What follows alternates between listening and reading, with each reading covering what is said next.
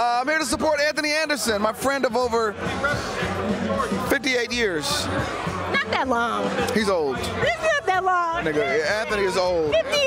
If you go look at Roots, that baby they hold up, that's Anthony.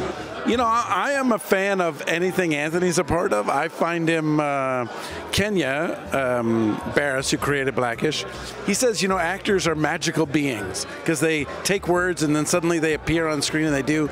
But Anthony's kind of magical in his own way. That guy is such, I've been acting for 40 years, you know, with a lot of really wonderful actors, but off-screen, Anthony's a great guy, generous and thoughtful and bright, and on-screen, there's nothing he can't do. What was the deciding factor that made you go, I need to start a golf classic to support the foundations that you have?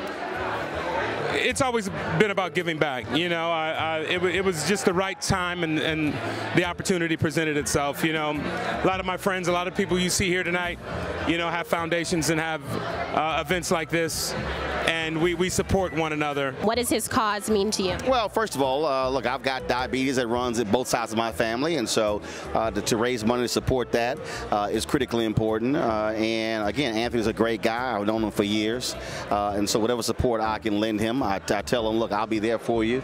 And so, as I say, that's what friends are for.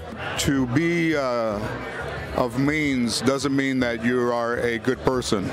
So there's a lot of people, especially in this area, that, you know, have done very well for themselves, and they, you know, have the high walls and they don't look out for anybody but themselves. But, you know, eventually they come and get you too. So if you want to make right with God and you want to be on the right side of the Holy Spirit, you help people out, because you might not be sick right now, but one day it'll be you.